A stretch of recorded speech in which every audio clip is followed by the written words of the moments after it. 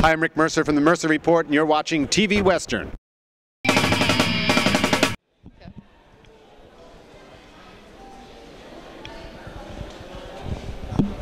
Whoa, what are you doing here? I'm here to host my show, TV Western. What are you doing here? I was trying to host TV Western too. Good luck with that. I guess we can share. Thank you. TV Western starts now. Sun's down, the crowd is coming over me. Front row, breaking down security. The encore's a cover of the Beach Boys. The phone rings, the song stops, it brings me down to earth. I'm just a patio rock star on my 5-string guitar. I'm just a patio rock star, waving at the passing cars. I'm just a patio rock star. I open for your favorite CD.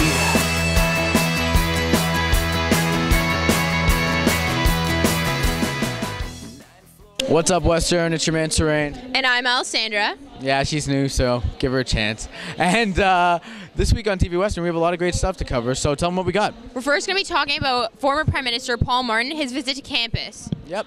Then we have coverage of the White Ribbon campaign, which has been going on this week, as well as the Montreal Massacre Memorial Ceremony held in the UCC.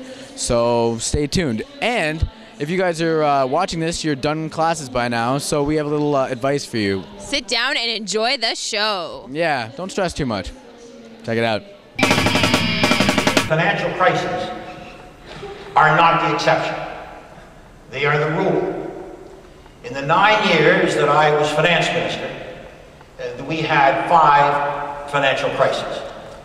We had the Mexican peso crisis, which almost derailed my most important budget, followed up by the Asian crisis, followed up after that by September the 11th, which obviously was a huge human tragedy, but also brought about paralysis of the economic system. And then followed a succession, which I would simply merge into 2, the Russian default on its debt, the Argentinian default on its debt, and the Brazilian devaluation. Now, the point that I would make is that governments should expect the unexpected.